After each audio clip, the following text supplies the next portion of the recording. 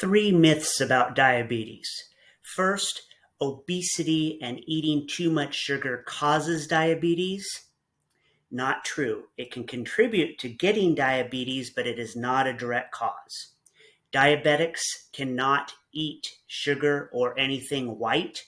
This again is not true. You have to watch what you're eating, and there's certainly better choices, but diabetics can eat sugar and white in certain quantities as long as they are managing their blood sugar.